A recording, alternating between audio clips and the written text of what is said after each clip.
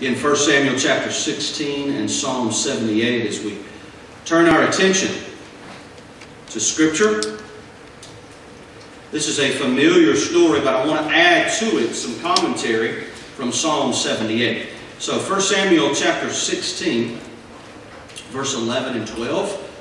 To remind you of the setting here, Saul is king over Israel. He is king, but he has been, while in office, rejected by God. God says, no more. You have disobeyed me, you have lifted up yourself, even though I lifted you from nothing. So he has rejected him. He calls the prophet of God to do a seditious thing, to commit an act of treason, to go and anoint someone else to be king in Saul's place. Samuel obeys. He goes to the house of Jesse. Jesse assembles 7 of his sons. Samuel said to Jesse, after he had reviewed them all, and God says, no, no, no, no, not this one, no, and no. Samuel said to Jesse, are all the young men here? Then Jesse said, there remains yet the youngest, and there he is, keeping the sheep. I guess he's where Jesse thinks he ought to be. Samuel said to Jesse, send and bring him, for we will not sit down till he comes here. So Jesse sent and brought him in. He was ruddy, with bright eyes, and good looking. And the Lord said, notice, not Jesse said, not Samuel said, the Lord said, arise and anoint him, for this is the one. Father, as we come to your house today, we come once again with this topic. It does not matter where we've come from. It does not matter how we arrived here. It doesn't matter our past. It only matters our future. What matters is where we are going. Dear God, there's nothing we can do about the past this day. Not one thing. The best thing we could ever do is hand our past over to you and say, God, cleanse all my sin and give me life everlasting. But dear God, not a thing we can do to change it. But, oh Lord, today is the day of a saved life. Today is the day to embrace it wholeheartedly. Today is the day to say, I will live my utmost for God. For there is no better day than today. No better time to get to the most important place to go than this day. So I pray, dear God, that you would enforce this. I pray that you reinforce this truth into our hearts so that, God, we may understand it. And then, Father, looking forward, we may have eyes that will truly see what really matters. And thank you, Father, for it. In Jesus' holy name. Amen. TB, if you'll show us once again. I want to know who thought this was a good idea. Don't you feel for the baby? Baby had no choice. Husband either, okay. Hold on now. It does not matter where you're going. It does not matter where you came from, but it does matter where you are going. I want to talk about being overlooked. Now, this is a family that's hard to overlook, but they'll probably try, at least parts of them, for the rest of their lives. But let's think about being overlooked. One of the most difficult things about being a kid, if we all remember being a kid, is if you ever got any money. You got any money being a kid? And when you got money, you go to the store and you're going to do it yourself. I'm going to pay for this myself. I'm going to get it myself. And you go up to the counter and you go in a line and they keep waiting on people. I don't see you there. Wow, well, you're just a kid. What do you have? They look over you. They'll take on adults. And as I see myself as an adult, I see the same thing happening. I see them look to me and they forget this child that's standing in front of me. They forget the children around me. They easily overlook because they have, even in that subtle service, they have shown who they feel is important. They don't think the kids have any money. Now, that may be true of people that wait on you, but it's not true of people who have a little bit more power in the commercial industry. They know where to put the cereals in the grocery stores. They know what level that kid sits on, what will be easy for him to grab out. Those on TV, you come Christmas time or Easter time, you're going to see every toy imaginable pop up on that screen in every way possible because they know the kids may not have the money, but they will get those parents to fork out that money for them. So we understand from the facts of our lives, it is easy to be overlooked. It's easy to be discounted in some way. And that's why David is such a perfect picture for us of what it means. Just because he was David, we think, oh, David. But then it was David? That was the attitude. He's the youngest. He's nobody. He's just tending sheep and that's all he's good for. He's the youngest. I got big boys, I got strong boys, I got smart boys, I got capable boys. Of course one of them will be God's choice. David simply doesn't matter. David was, like I say, the odd man out. So that first letter of odd would be David was overlooked. But I want to share with you throughout history as I go through this, that this is a common truth that happens all throughout history, not just in your history or biblical history. We can remember there was a child that was the 7th child, and he was really the only second one still living. His siblings had died before him. One was born, died, 5 were born. All of them died. Finally, there was a child born, the 6th child. It was a girl, and she was born, and she did fairly well. 7th child, it's the 7th child. So many have died. What chance do you give that person? How easy do you think, well, not going to matter? But in that case, we ought to learn that every child matters. Every life is important. Don't overlook any life. That is so easy to do, especially for our children. Overlook their worth. I don't need them. They're too much of a bother. They too much impair me. But if this family had taken that attitude, then we would have never had Wolfgang Amadeus Mozart to be one of the greatest composers that human history has ever known. You can't overlook any of God's creations. We do it at our own peril. But what Jesse and what others show in this is they have preference. Why wasn't David there? Preference. Why wasn't David brought forward? Preference. Why was he chosen to take care of the sheep when everybody else was meeting the prophet? Preference. Jesse's preference was that David remain out of the loop. But how many do you know that just because it's man's preference doesn't mean it's God's preference? Just because that's how man sees you, or people see you, or even society as a whole sees you, does not mean that's how God sees you. Yes, you and I will be overlooked in our lives, not only when we're young, but we'll also be overlooked when we're old as well. It happens to all of us at all stages of life, and the problem is we begin to think that's our identity. We begin to think their preference must really matter, so I need to think about myself in that way. That's the stuff of counseling of the future. That's the stuff of train wrecks and problems and of all sorts of variety. When you believe other people's hype about you, it can certainly impair your life when you're overlooked. But kind of overlooked goes along with something else. D, I will say, is disrespected. Wasn't David disrespected? Wasn't he equally a son, church? Was he a lesser son? Was he a stepson? No. There's no way, in any way, shape, or form, David was not equal to every boy that was born in that family, but he, of all, was disrespected because of his youth. Disrespected because of who he was. Disrespected simply because he came in the wrong birth order. And that's what it gets down to. Disrespect. But isn't the world really good at that? Are Are we glad the internet was invented? I'm torn. Yeah, it gives us access to a lot of things, sure. I mean, you could surf the wide world while you're sitting here in church. You better not be doing that. Do that later.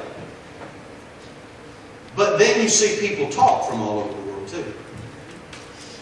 And you realize, is this what people are really like?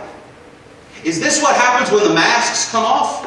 Is this how people really are? Oh, they look like they're smiling. The people walking around me, they look really nice and good. But is that how they really think? Because they're ugly. There's a lot of ugly people that will say the ugliest of things to people they don't know. Simply because they can hide behind a computer screen or a tablet. And it doesn't just happen outside the walls of the church. We got a shooter that was a good member of the evangelical church.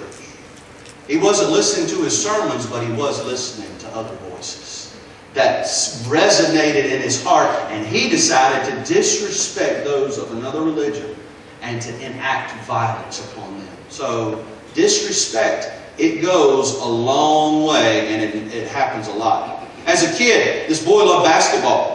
Knew he wanted to make a career out of it. He was just gotten into high school, and the varsity was almost chosen except for one person. And there was a choice between him and one other guy. And this 5'10" basketball player was said, no, it's not your time. Stay on the junior varsity squad. And so, for one more year, Michael Jordan was not known to the world as one of the greatest to ever play the game. Disrespected and overlooked, but it doesn't mean that's what their true worth was. Let me add one more D to our acrostic here. Denied. David was denied access to the prophet. See, this works both ways. Not only was David not invited, but David had a wall put up. You stay in the field, we'll stay here. You go out there and we'll do our business here. And when the adults are finished talking, then we'll tell you what happened. I love how Samuel treats us. He says, there's nothing more important right now. No more chit-chat, no more nothing. We're not going to sit down until you go get him. Because he will not be disbarred. He will be brought in. He will not be excluded. He will be a part. He will not be denied. And he doesn't know that he's God's choice yet. Look in the scriptures. He doesn't know it yet, but he says, you will not choose for him if he's God's anointed or not. You will not make the choice. That's God's choice. People would deny you the right to know Jesus Christ. People would deny you. They would mistreat you or shut off that gospel message from you. But I'm here to tell you, God has a way to break down barriers. There's no communist country that has ever been able to keep him out. There's no atheistic society that could ever keep him at bay. Jesus just seems to touch those he wants to touch. He reveals himself to those he wants to reveal himself, and no man has yet been able to stop him. It is we who are good about the denial, but it is God who is good about breaking down our barriers and saying, no, I want them too. And I don't think the world just needs to learn that lesson. I think the church does too. I think if God's arms are open for everybody, then I think the doors of the church ought to be open for everybody. Why should we deny them access? Because we don't like it. That sounds like what Jesse did. Not worthy to come. Don't even invite her. That's a bad policy, and that's a bad way to handle everything. This young man was an elementary school dropout. His family could not finance his education past elementary school. So, what chance do you give a kid that didn't even finish his schooling? Well, not bad. He picked up a lot of books, learned a lot of stuff, invented the lightning rod, spectacles, and helped form this nation that we're a part of. Because Benjamin Franklin, he educated himself. You won't even deny him greatness with the desire to learn that was within him. Preference was shown, prejudice was shown, presumption was sown in David's life and so many others' life. Why do we presume what God will do? See, here's God's perspective. You think you're smart. I'm smart. Think you got it all figured out? I'll show you. In fact, here's His promise, and I love seeing it. I believe God has shown that in our country time and time again, and I believe in all countries of the world in some regard. But I love how God says in the New Testament, Paul brings this out, that God will take the foolishness of the world. You think it's dumb, you think it's idiotic, you think it's crazy. God says, I'll pick that up, I'll use it, and I'll show my wisdom through it. I don't need your preferences. I'll choose whom you will deny. I'll choose whom you wouldn't pick. And I'll show my greatness in how I do that. I believe we need to quit this odd man out junk. And I believe we need to quit telling God who can do His will, who is available. I believe we need to treat our families and our neighbors as if God cares about every one of them, and stop presuming, stop being prejudiced, and start holding our own preferences, and let God be God of everybody that He has created on this planet. I'm one of them. I'm not over them. I don't want a Jesse heart. I want a heart that says, whomever God is. Whomever God wants. So let's stop the oddness and let's start the doing. Because I think God's church needs to move forward. And I think we don't need to be sitters. I think we need to be doers. And I think there's people that have been sidelined, pushed to the side, put against. But I think they need to be brought forward. Because I believe what changes the odd man out to the doers is something called determination. Now, let me explain that one. I'm not talking about human determination. Because that's very American. I'm determined, I'm going to do it, pull myself up by my own bootstraps. I'm going to do it myself. That's not the determination I'm talking about. I'm talking about God's determination. And His determination is, I'm going to see this through no matter what. God's determination is, this is my will, and it will be done. When God looked at Eliab, the firstborn, God determined, nope, not him. And for 6 other brothers, no, no, no, no, no. He didn't think about it. He didn't have to wonder about it. He says no. And he explains to Samuel why. Because Samuel in his mind said, God, are you kidding me? Look how tall he is. Look how strong he is. Look how smart this one is. Look at all of these. God, why? He says, Samuel, you're looking on the outside. Look at that guy on the throne. What was he picked for? What was on the outside? He's taller than everybody else. He's strong. He knows how to fight. Everybody loves him until he went crazy. Because he never had my heart. Man looks on the outward appearance, but God looks on the heart. I have looked at their hearts, and they are not my choice. He determined none of them. But when David was called, that's why I highlighted that here. When David was coming up, we have his appearance laid out there. But you know what? He didn't say because he was handsome, because he was ruddy, because he was young. None of those things were listed. When Samuel's sitting there, the Lord said, this is the one. This is mine. I've looked on him inside and out. He is my choice. That's God's determination. It's not Jesse's choice. It's not Samuel's choice. And it will not be Israel's choice because, well, they're Israel. But he was God's choice. This young man wasn't a really choice of a lot of his teachers either. We all fail teachers. All of us do. But he didn't speak a word till he was 4 years old. I mean, hello? He couldn't even speak till way later. And his elementary school teachers considered him lazy. Because he would ask all these weird questions, abstract questions that they couldn't even understand. So for them, didn't look like he was going to amount to anything. Then he came up with this thing called the theory of relativity. And everybody kind of learned his name. I mean, when you conquer calculus and you're 15 years old, you're a master at it already, you kind of get a lot of people's attention. It's like he was born to be brilliant. Understand what I'm saying? He didn't learn it. He didn't glean it. He was born to be that way. God put something in him that allowed him to see what it still is hard time seeing for a lot of scientists today. It's hard, but God put that in humankind because God has made a determination on every heart, in every life. God has a plan. God has a will. I think we ought to let him do it. And I pray people believe it enough to want it. Here's where the commentary comes in, Psalm 78. Psalm 78 says, God rejected the tent of Joseph. He did not choose the tribe of Ephraim. Now that's very strong language. If you remember the history of Israel, the firstborn was Reuben. He blew it. I mean, he just blew being the firstborn. Don't need to get into that one. So Jacob, having the firstborn of his beloved wife, well, that was the natural thing to do. So Joseph, and Ephraim was one of his sons. Joseph takes the ascendancy. In fact, their tribes began, the whole northern tribe of Israel, all the tribes of there, began to be known as Ephraim because of how big Joseph and Ephraim was in that area. Manasseh was the other son. So it comprised so much of that area and so many of the tribes of Israel. But in Psalm 78, it says, God overlooked Joseph.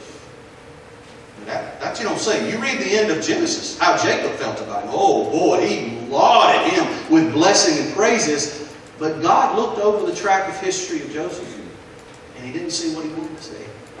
He didn't see coming out what He wanted to see. Ephraim, same way. He saw the fourth born. You understand me? Fourth born out of 12. You just kind of mixed in the middle. So for all you middle children, you can understand here, you're somewhere in the middle. The first one gets the attention, the last one gets the attention, but poor are you people in the middle. You just kind of stuck there. Judah was the fourth born of the unloved wife. That doesn't sound like a very good position to be in. But here's what the psalmist picked up about God's choice. He rejected the tent of Joseph. He did not choose the tribe of Ephraim, but He chose the tribe of Judah. He chose this tribe. He chose this people, and He wasn't done in 70. He says He chose David, His servant, and took him from the sheepfolds. God knew where He got him from. You see, God had met him in the sheepfolds. There was something going on between David and God in the sheepfolds. And I don't know what the sheep got out of it, but God found a man after His own heart. And that's what He was looking for in a countryside of no consequence to anybody but God. God said, I choose you. So David was God's determination. But David also became quite the overcomer. Doesn't matter what people think about you when God's chosen you. Amen? Doesn't matter what your family thinks about you when God chose you. Doesn't matter what your church thinks about you when God chose you. It doesn't matter what anybody, including yourself, thinks about you. What matters is what does God say about you. What is God determined for your life? Because if your life is all your own making, I'm sorry for you. I'm sorry. Because you are living way under your potential. I don't care if you're one of the richest men on earth, because the richest men on earth, none of them that I know of know the Lord Jesus Christ. They're looking really good in this life, but they sure are holding a lot to those millions and billions. I wonder what they think they're going to do with them. Because they're not taking them with them. And obviously, those millions and billions don't keep them married. It doesn't help them in their relational life or in their physical life. So I'm wondering, you have power for a moment, but you sure are going to release it and never hold it again once you breathe your last. So be self-made. What does it get you? It only gets you the world. But when God chooses you, it's not just for time, it's for eternity. He chose David to be His pick. This cartoonist was not picked. In fact, he was fired from a newspaper because they didn't like his artistic work. And he came to them with an idea, a new cartoon character, and they said, no, that'll scare the ladies. Well, he made Steamboat Willie anyway. You know what? I think a couple of people have heard about Walt Disney now. I think, not him, but goodness, his company, they own about everything now. But one thing that ties them all together is imagination put on display. And it started not with a company, it started with a man who says, I don't care if you fire me, I will find a way to bring entertainment to the families of this country that in hard times of the 20th century needed those breaks, needed those times, and well, the rest is history. Let me finish David's history. David is said of in Psalms 78, 71, and 72. This is important for us going forward. If we're going to be doers, it doesn't matter where we come from. Put that to the side. It doesn't matter what people say. It doesn't matter how we're overlooked, disrespected, and denied.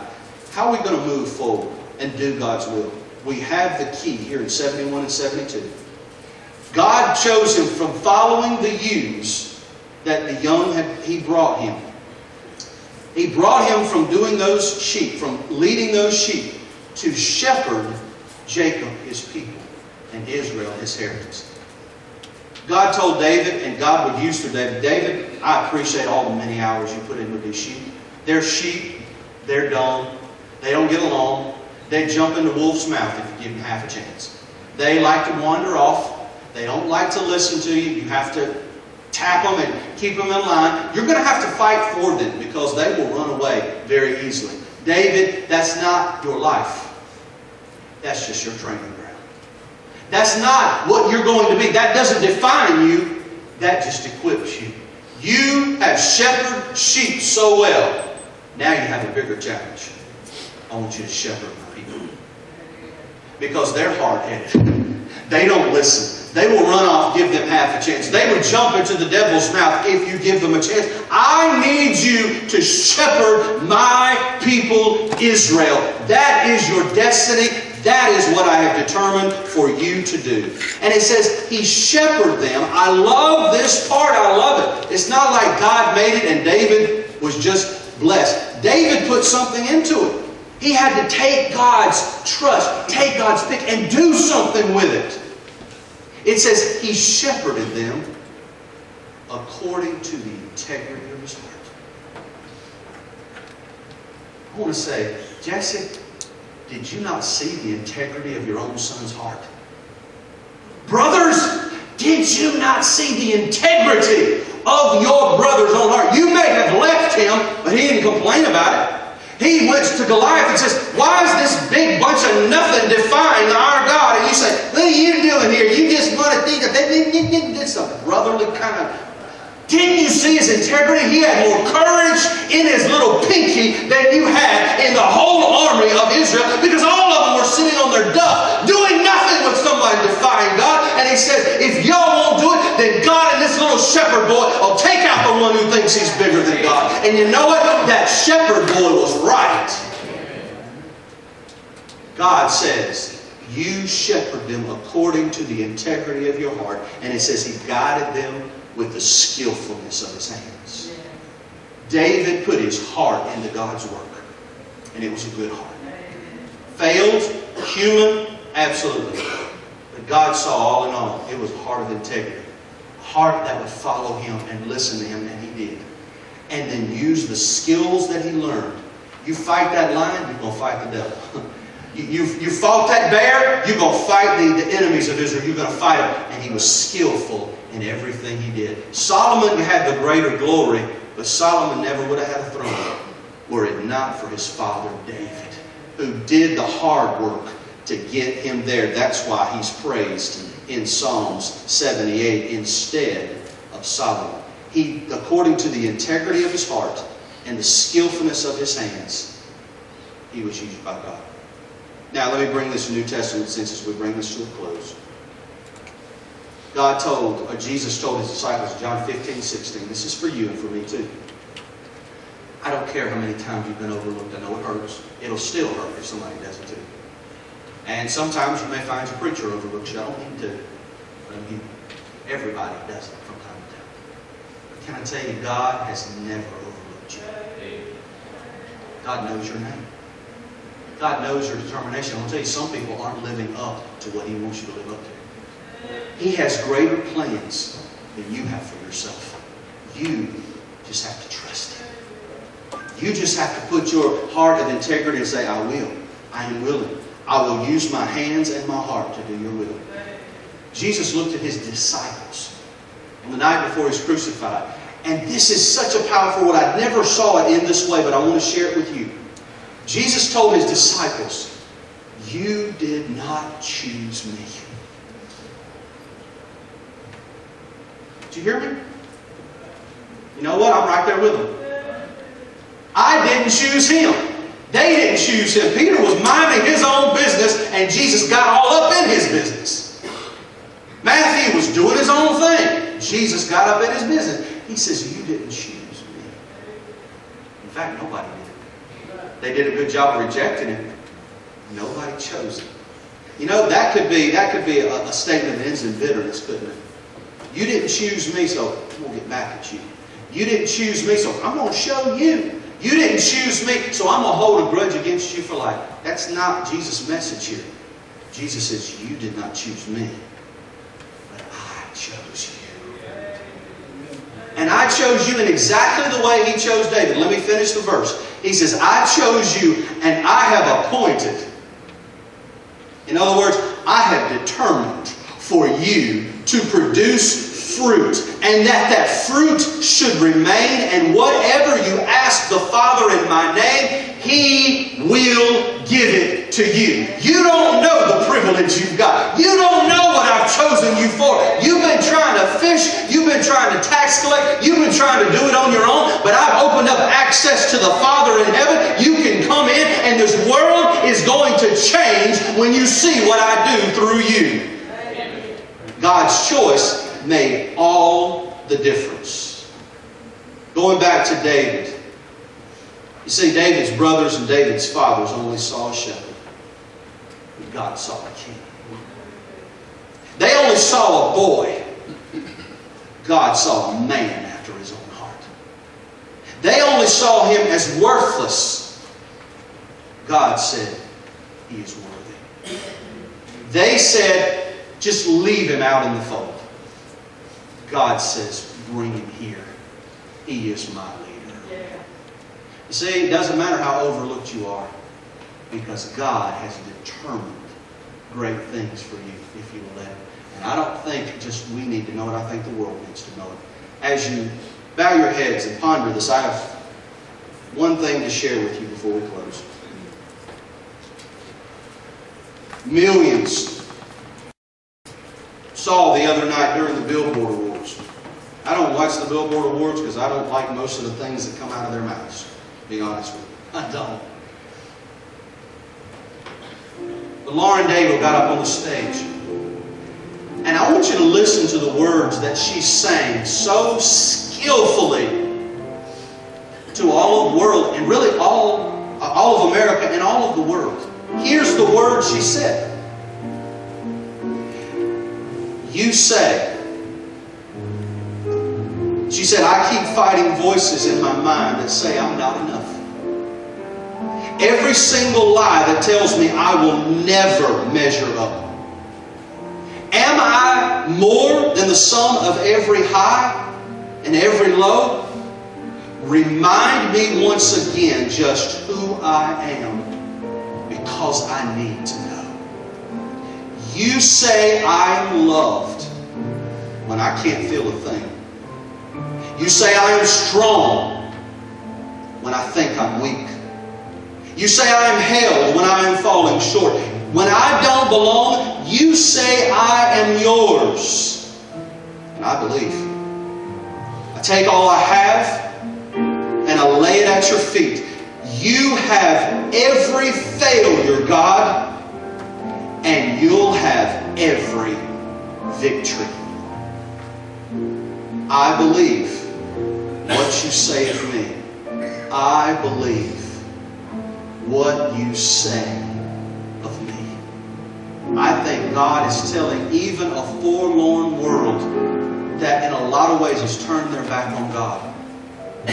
I'm still willing to change your future. Your past is the past. I can forgive that. I want to change your future. I want to change you to quit thinking about what others say and even use yourself say. And I want you to hear what I say to you. This is what I say. Now, do we believe? Do we believe? Would you stand with me?